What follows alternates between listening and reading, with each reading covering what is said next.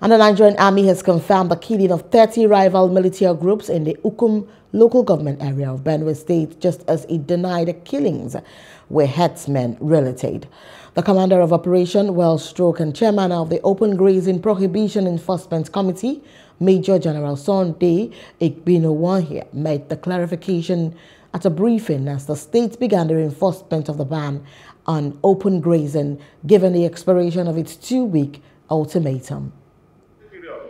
For the non-kinetic approach elapsed yesterday, and I'm assuring you the security agencies, Operation White Stroke and other security agencies operating within the state will implement the full directive of the state.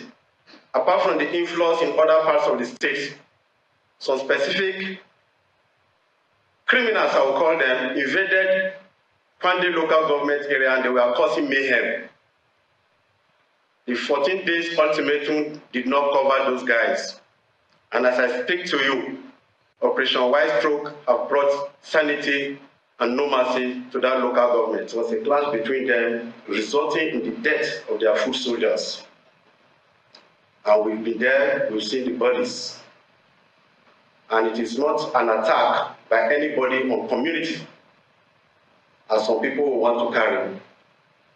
It's a clash between two militia groups for whatever reason we don't know. And then I can confirm that our initial visit to the place revealed that about 30 people were killed